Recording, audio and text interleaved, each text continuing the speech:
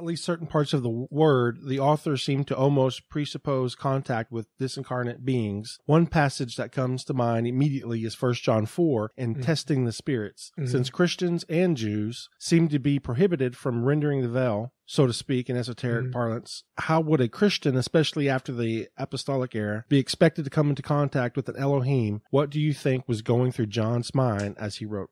Well, testing the spirits doesn't of necessity imply soliciting the spirits or going out looking for spirits to test. If you read through 1 John, the whole notion of testing the spirits is linked to false teaching. It's very clear, very overt. So obviously, I would say 1 John wouldn't be legitimizing self-initiation into false teaching or self-initiation into some sort of episodic encounter where you could be misled. I think the point of the language is that claims about spiritual truth, in the context of 1 John, it's really focused on Christology, but claims about spiritual truth that contradict apostolic teaching are presumed to come from competing spirits, competing, opposition in the spirit world. And so those claims need to be evaluated. They need to be judged. They need to be tested. If you look at 1 John 4:6, again, right there in the passage, it juxtaposes the spirit of truth with the spirit of error. I think all that illustrates Scripture's